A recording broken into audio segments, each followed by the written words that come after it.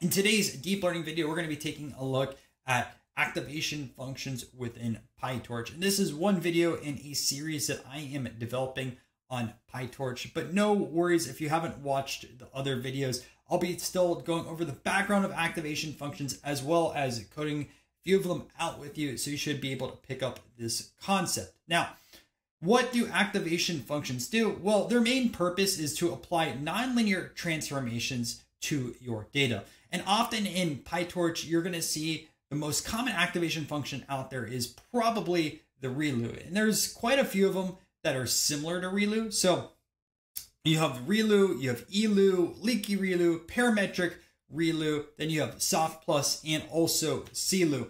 Another activation function that's a little bit newer, developed by the Google Brain team, is going to be called Swish. Then you have something called a Softmax, which I've covered in another video, but don't worry, I will be also showing you how it works in this video. What the Softmax essentially does is it converts a vector of real numbers into a probability distribution. And like I said, this will be the first example in this video. And then you have two that are very common with binary classifications, which are going to be Sigmoid and Tanh. With that being said, I am going to jump right now on my computer and let's start coding. So let's start off by importing in a few things. So we're going to import in torch, then we're going to import in torch.nn, and then we're going to say as nn, and one more, we're going to import in our torch.optim. So import in torch.optim as optim. You should be pretty familiar with these three.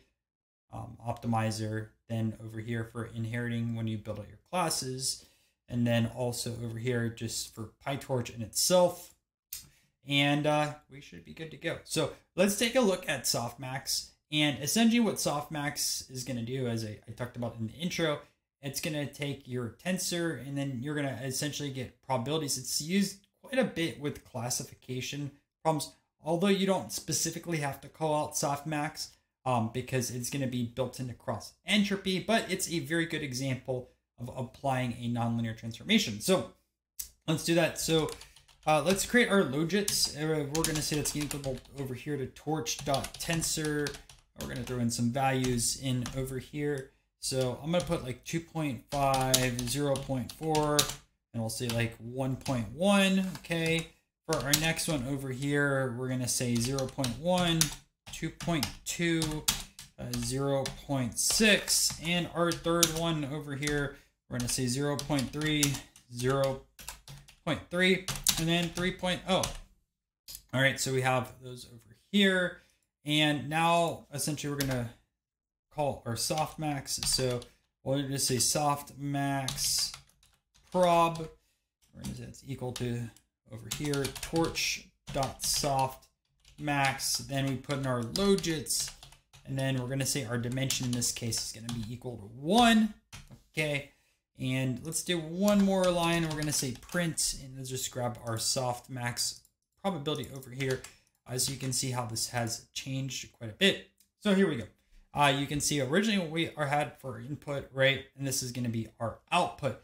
So you can see, like, as we have a greater number over here, our probability is going to be a lot larger, which again, very useful on classification. We have 0.73 here. We have 0.75, right? The 2.2. And then you see this is 3.0. We have 0.8815. Now, what I'm going to do is show you an example within like some simple neural networks. And that's where you're going to use these most often. And I'll show you two different cases. One that we're going to use it specifically within our init and also our forward. And then the next one we're just going to have in our forward pass. And that's going to be this video. It's going to be not too bad on that side of things. I know PyTorch can be a bit complicated and the concepts take a while to grasp. This one I think is pretty easy. So let's do that. So what we're going to do is we're going to say class simple nn. We're going to inherit our nn.module. So put that in over here. Okay. Then what we're going to do is we're going to def. We'll put in our init over here and then put a few things in here. We're going to have a self. We need to put our input size. If I can type in record properly. Then we're going to have our hidden size. And finally, we're going to have our output size. So let's put that over here. Awesome. Then we're going to put super over here. We're going to grab in simple and n self. And then we're going to do another init. So init like that. Okay. Our special thunder method. Great. And let's build out our layers. So we're going to say self.layer1 equals nn.linear. And then we're going to throw in our input size. And we're going to put our hidden size like that. Now, what we're going to do is we're going to put in, so it's now time to use an activation function. And the one I'm going to use for this first example is going to be a Leaky ReLU. And one of the things, as I don't know if I mentioned it in the intro or not, but it's always a good thing to test out the different activation functions. Sometimes you're going to get a little bit more accuracy by using one over the other. So all we're doing for the activation function, we're going back to self, right? And I've talked quite a bit in the videos about how these classes work. Just think of self as like instance of the class when you create it, right? So when we create a model, that's going to be that over here. So we're going to say self.leakyReLU equals nn.leakyReLU. And not all activation functions require them, but a Leaky ReLU does. And within a Leaky ReLU, you're going to have to put something called a parameter. And this specific parameter that you're going to have to put in here is going to be negative slope. So always look at the documentation for these, and negative slope we're going to put over here 0.01. So you can test out different versions of this negative slope to see what gets the most accuracy within your specific model. Now what I'm going to do, and you can also notice that I did not have any impact on the input size or hidden layer. We're going to actually do this over here with self.layer2.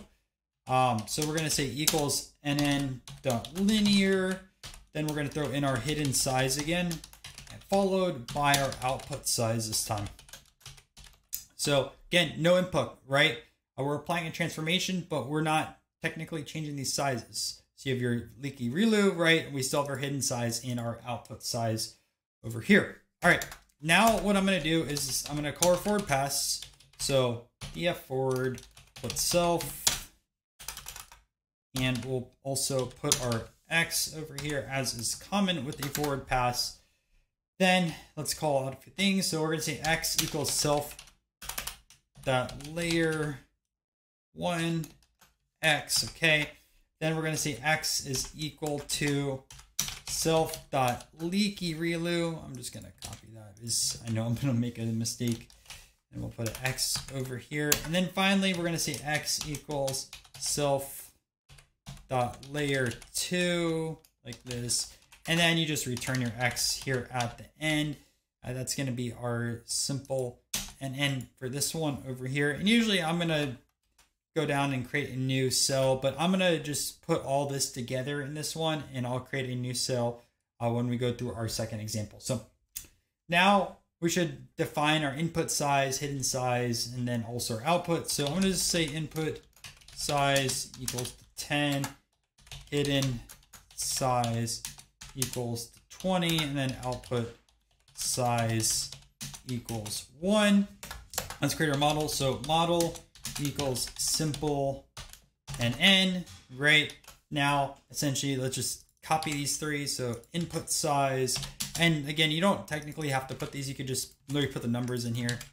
But for simplicity's sake, and since we're going to be copying some of this code into the next one as well, now what we're going to have to do is have some input data. So I'm going to say our input data is going to be equal to torch.rand n for here, and we're going to say 5, and then we're going to say input size. Okay, awesome. And then our output is going to be equal to model. We're going to throw in our input data.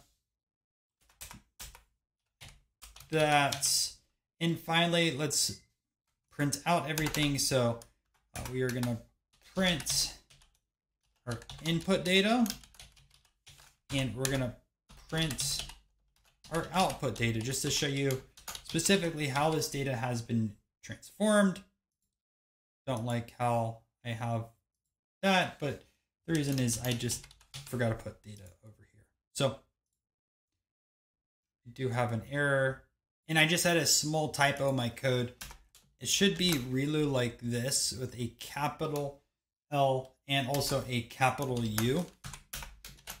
And super simple mistake, but easy to do with these. And make sure I change that up over here. And here we go. Great. It's now working, right? So we can see how the data has been transformed from our input data into our output. And all right, so we have our output over here. So essentially, if we go back here, we had our input size of 10, right? 1, 2, 3, 4, 5, 6, 7, 8, 9, 10. And then our output size is 1, and we can see that over here. And we applied our Leaky ReLU with this negative slope of 0.01. So let's go through another example now. And this time we are just gonna be applying our activation functions within this forward over here. So let's do this one, and we're gonna go code in this cell. So all we're gonna do is, honestly, we can pretty much copy a lot of this code. So this time I'm gonna remove this Leaky ReLU. So all this is gonna be the same, right? Class simple NN, and then module, def, init over here, self, input, hidden, and our output size. We're gonna super again, simple NN, self, init, right? And then we're gonna have our layer 1 and layer 2. So that's all gonna be the same. We're gonna change up our different activation function this time in the forward. So let's call our forward. We're gonna say def forward over here. Let's do our self in an X. So technically you could have copied this if you wanted to, but here's where it changes. So this time we're gonna go to our classic ReLU. So we're gonna put our ReLU over here, and we're gonna say that's gonna be equal to torch.ReLU, like this. And then inside, we're gonna say self.layer1, and we're gonna put X over here. So we didn't have ReLU in here, but we can use it in our forward over here. And then just to get familiar with another one, we're gonna say CELU this time, and we're gonna say torch.CELU like that. And what we're gonna say is self.layer2 and X ReLU in here like this. So again, like our X is here. I guess we could technically put it just as an X and then put our X here, but you'll see why I'm gonna do that. The reason why is I just wanna show you how these transformations work. We're also gonna just return X ReLU and also X like that. Okay. Now the rest of this code, a lot of this is going to be the same. So I'm just going to copy our input like this, right? It's going to change a little bit over here, but I'm going to copy in at least our input size, hidden size, and output size. Then we're going to have our model, which is going to be the same. Our input data is going to be the same. Output's going to be a little bit different. So what we're going to do is we're going to output our ReLU, and we're going to output on this side of things our CELU, right? And then we have our model input data.